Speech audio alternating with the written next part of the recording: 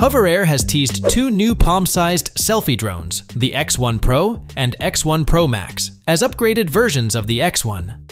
They're slightly larger with added features like OmniTerrain flying, 8K recording, and rear collision detection, gearing up to compete with the soon-to-be-released DJI Neo. Since its launch, the HoverAir X1 has been praised for its tiny, foldable design and how easy it is to use.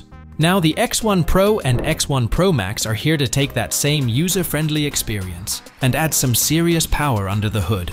As for the design, there's a slight increase in size and weight to accommodate these enhancements, but nothing too drastic. Unfolded, they measure 173 by 149 by 39 mm and weigh 192 grams. The design is also sleeker, with more rounded corners, and the interface is simplified.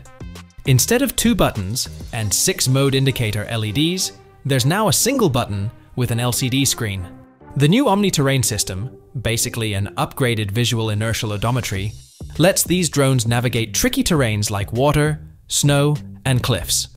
They're also equipped with active collision detection on the rear and sides, so they can fly safely in tight spaces.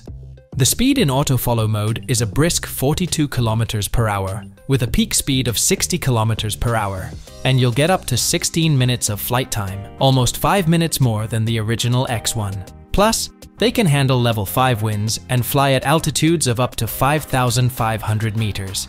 Now, let's talk cameras. The X1 Pro features a 17mm equivalent lens and shoots in 4K at 60 frames per second, or 1080p at 120 frames per second, all thanks to its half-inch CMOS sensor.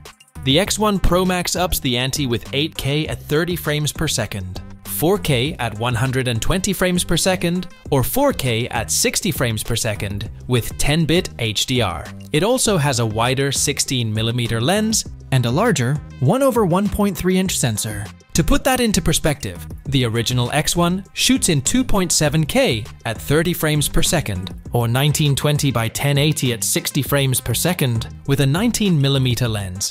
These upgrades mean HoverAir's new drones will likely outspec the upcoming DJI Neo, which is also in the ultra-compact category.